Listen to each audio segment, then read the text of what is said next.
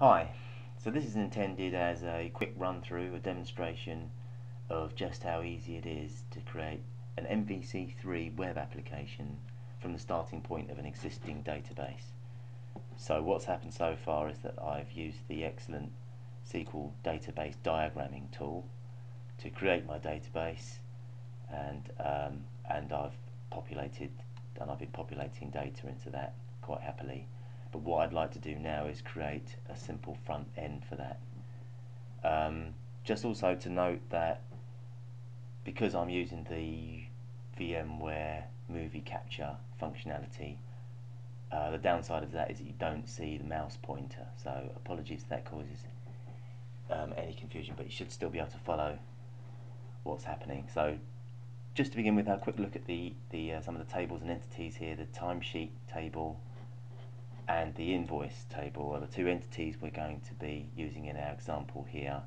And also just note these company and client lookup tables,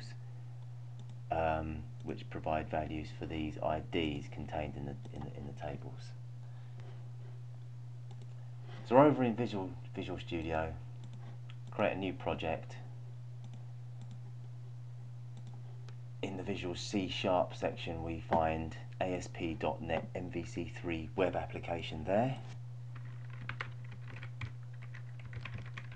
I just want to give that a name and click OK. I'm just going to take the default template, the internet application, just click OK on there, and Visual Studio goes away and generates my MVC model for me. And you can see that straight away, straight out of the box, I do actually have a working application. Only has a home page, which is what we're seeing now, and an about page. And you can see that there's plenty of relabeling that would need to be done. The next thing I'm going to do is create a folder here at the project level. I'm going to call that DAL for Data Access Layer. You could put this anywhere, but just a little bit of a convention to keep things neat and tidy. So now inside that I'm going to create my ADO.NET Entity Data Model. So I'm just going to give that a meaningful name.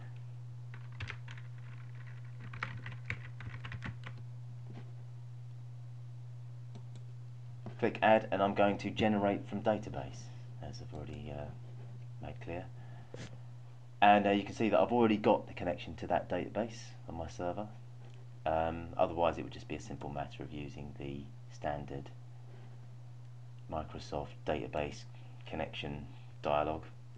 Make a note of this name here, or at least just realise that that's the actual object that you're making.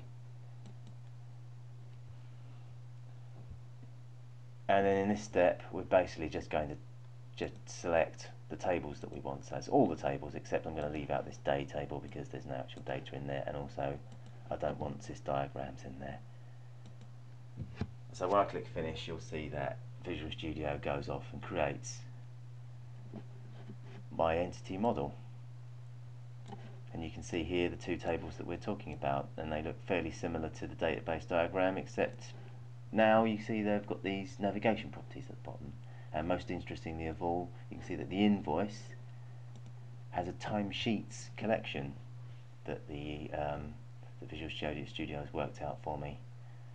So you can see that in the database diagram, the timesheet table has an invoice ID, and so therefore one invoice will have many timesheets, or could have many timesheets associated with it, and so those will actually be available to me as a collection. So I'm just going to build this solution so that all of those objects are available to me. And then I can go straight into my MVC model, into the controllers, and create controllers for those new entities. So here's a timesheet. And you can see that this by default is already selected, controller with read, write, actions and views using entity framework. So here I can just choose the timesheet model class, and the data context class is that object that I mentioned the naming of when we were generating the model, and just click add. And what that's going to do is create a controller, a timesheet controller here, which is what's opened on the screen in front of me here. And also under views and under timesheet folder, you've got the various pages that have automatically been generated. So a create, delete, details, edit, and an index page. And within the controller code you can see that there a bunch of action result methods have been created to load the relevant pages. So I'll add another controller for the invoice.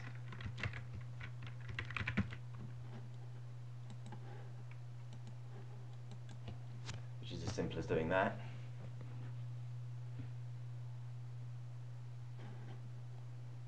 And all that remains, I mean, at this point, I've actually got a working application.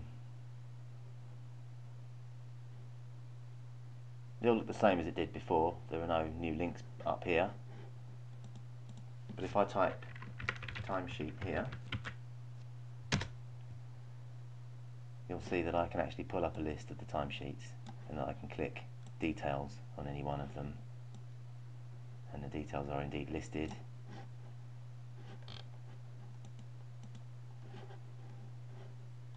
But also, even more excitingly, you'll see that this company, where the company ID is controlled, has actually been correctly configured as a drop-down list for me, and the same with the client here. And then all that remains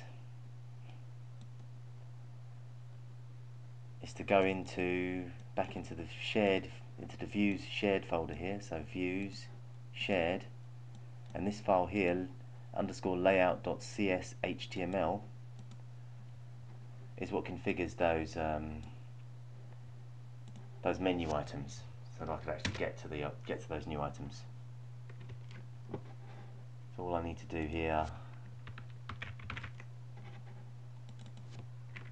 is create a timesheets link, and that's going to point at the index page in the timesheet controller. So the timesheet controller, put that there for the timesheet controller. I want to use the invoice controller as well. The label's going to be invoices, and again it's going to be loading the index page.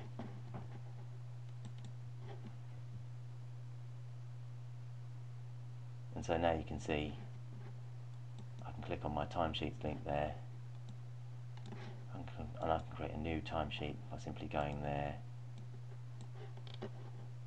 and filling out the timesheets, including the drop downs. Thanks for watching.